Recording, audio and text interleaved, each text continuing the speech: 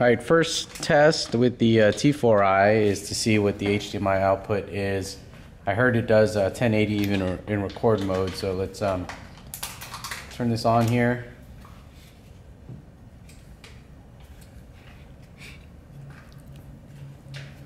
It disables the screen, so this touch screen is useless if you're using an external monitor.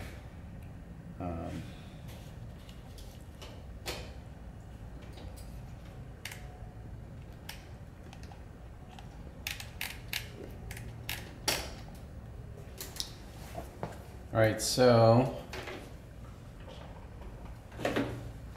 the input here shows it's a 1080i output. And then here I'm going to hit the record button. So you see the record button over here.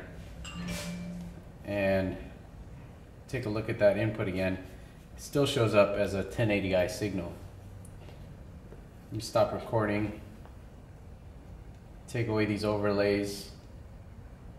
And that's the full screen.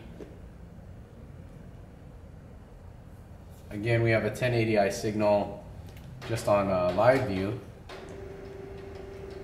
And then if I hit record, you see the record button there.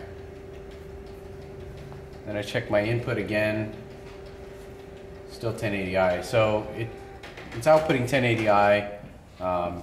You notice that it's not refreshing the screen, so T4i will definitely work well with external monitor without blinking out or blacking out whenever you're changing through the menu.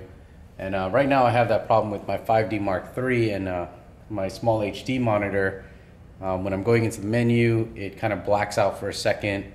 So I have to take a look at that. Maybe it's a firmware upgrade, but the T4i doesn't suffer from any of those problems, not from what I see right now.